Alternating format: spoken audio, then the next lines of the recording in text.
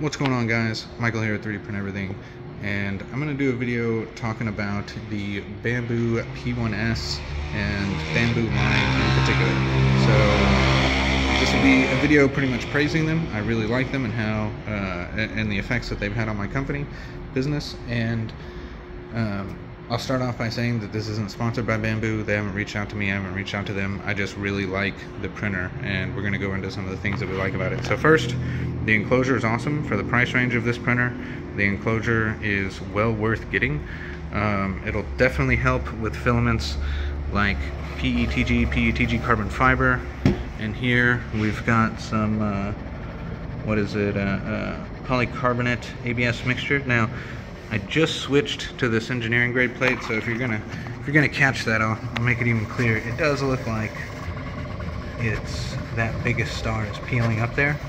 So I haven't put any glue down on this plate. I just switched to this engineering plate, and you know, seeing that, funny enough, I actually don't really need that print. I was just printing it as a supplement. For that, we're just gonna add some nanopolymer, and that will fix that print in the back.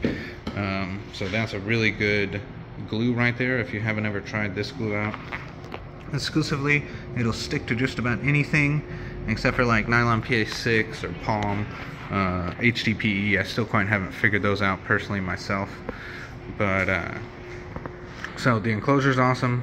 Engineering plate isn't too bad. So it's going to come with a textured build plate, this PEI texture build plate, and that's normally good. I had a specific client need a smooth build plate, so this is an engineering grade textured, and then this is what the smooth looks like. So it'll give you a really nice smooth finish on the bottom, if that matters to you, which for certain clients it does. That's why I had to buy them for this. The sound is great for how fast this guy is running, for the speed and everything. Stock, they're really not bad. I went ahead, and if you've seen in my other video, and you can obviously tell in here, we've added some sound deadening, anti-vibration feet that raised it up a little bit so I could fit that sound deadening underneath it. We also did a poop chute, and we have a muffler in the back here. So that's cool. Some of the most impressive features, though, are honestly the filament changing. So changing filament in this is the easiest it's ever been. In the past, all the manual filament, or all the automatic filament changing, just really didn't work that well. It really didn't. So with this one, you just go into the screen, you go down here to feeding, and then you go to unload, and it'll just go over. So on the side there is a little lever, and it's going to come up to the front and cut that lever, or hit that lever, and that lever chops the filament flat perfectly. So you don't, once it comes out of the printer, you don't have that heated up glob that stays in the nozzle, and then you just push load and then put the new roll in. So all of your rolls coming out of this printer here are going to have perfect cut ins, and you can just wire them up and then stick them back in. I've never had a jam loading or unloading this machine. It's been beautiful. Now I have jammed the machine running PLA at PETG temps, or not PETG, at polycarbonate temps. So PLA will run for a while, and certain PLAs will actually finish at 280 degrees on here. That's ridiculous. I didn't mean to do that, but I have jammed the nozzles before. All the nozzles are completely unjammable, and it wasn't even the nozzle that jammed. It actually had just had a little bit of heat creep, and it jammed right above the nozzle. So I've been able to recover and repair all the nozzles, the only two that jammed, out of this, and that's awesome. The self-leveling, self-calibration test is awesome. So you don't level it. There's no leveling adjustment. I haven't adjusted the level on any of these in the past. You know, I've got videos talking about how to level printers.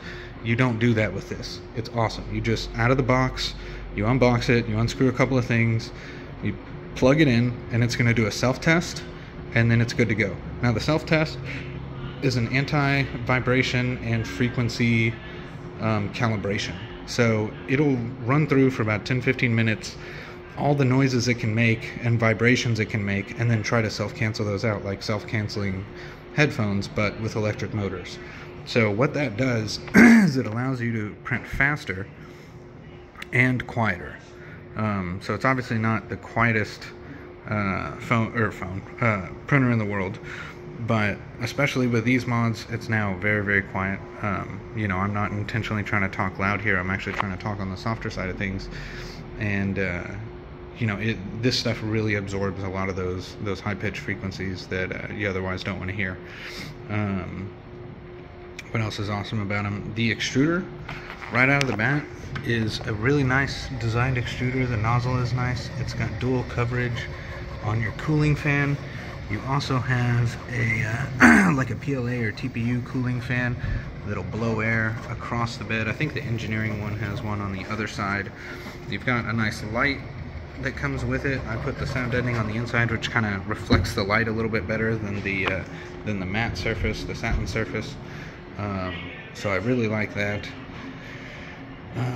The speed, obviously we haven't talked about the speed yet, but I mean, just look at how fast that thing goes. I mean, this thing is printing at a blazing speed, and that's not even turned up. I mean, this is you can see that's on standard. You can go into sport and ludicrous. Now this is like a 22% upgrade, and then the ludicrous is like a 66% upgrade. Step up in speed. So not too bad. I have done some things on ludicrous. You know, maybe I've got just a quick deadline, and I see that there's 30 minutes less, and I want it to be 20. You know, I have changed that with little degradation. There's some prints or some filaments that you just can't constantly go to ludicrous. It does get a bit noisier on ludicrous. These prints are all quality based, so I'm not going to change it for demonstration here, but these prints are going to be a part of a dinosaur. I mean, look at that. Like, where are the layer lines? Wow. Like, can you see any layer lines? Like, oh, I can just barely see it. So this is, I believe, a 0.12 layer height, and man, that is just fantastic. I am constantly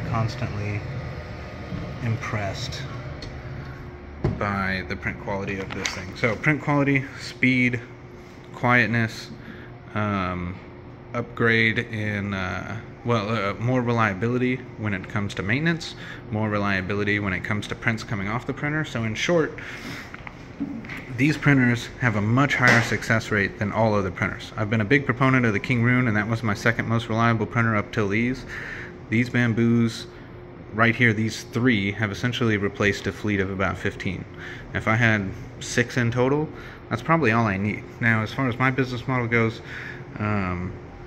we're able to use these guys and keep them running pretty much, you know, as often as I can push the buttons on them, as well as I've now got someone else that I'm working with who can fulfill orders on a bunch of other Bambus. It looks like we might have a new partnership in the future here. But yeah, the Bambu otherwise is just an excellent printer. For home use, it also comes with, forgot to mention this, a HEPA filter in the back. So there's, right inside there's a filter. So that filter blows air across the motherboard. So it filters the air before it goes across the motherboard. So it's going to keep your motherboard from getting dusty faster, which is great. Or faster. It's going to mean that you can literally run this thing for a very, very long time without ever having to like clean your motherboard. On some of my old printers, especially ones that had exposed motherboards or that were just sucking air from underneath onto the motherboard, you know, after 3 to 5 years or more, or being in a you know, a high dust area like a shop or you know, put on the floor, on carpet, you know, I wouldn't recommend putting printers on carpet, because most of the time that's going to block the airflow to the motherboard. That causes issues, and then those motherboards overheat or break or whatever.